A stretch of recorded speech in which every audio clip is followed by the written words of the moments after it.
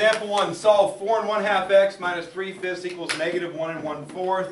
Hopefully the first thing everybody's looking at here is we have mixed numbers. We don't like mixed numbers in algebra. Mixed numbers are hard to get along with. So we're going to rewrite this as 9x over 2. I like x's to go on the top if that's where they belong. And since x is off to the side, it's being multiplied as a whole number structure. It actually belongs on the top. 4 times 2 is 8 plus 1 is 9. Minus 3/5 is a simple proper fraction, so leave it as is. And negative 1 1/4, we got 1 times 4 is 4 plus 1 is 5/4. And the fact that it's a negative mixed number means it's a negative improper fraction.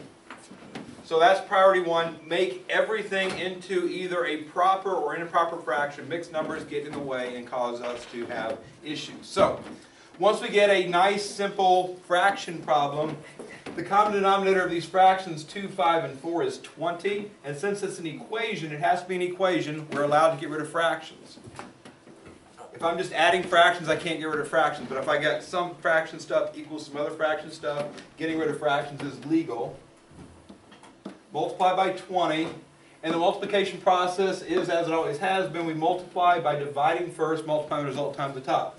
20 divided by 2 is 10. 10 times 9x is 90x. 20 divided by 5 is 4, times negative 3 is negative 12.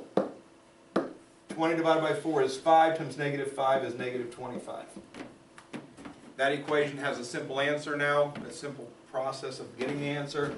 All we got to do is solve by moving the 12 to the other side.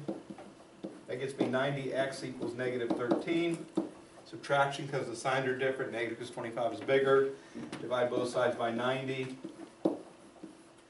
Of course, if we could reduce that, we should, but 13 does not go into 90, and 13 is a prime number. So that's the best I can do. Leave the answer as a fraction. Please do not give me decimal answers.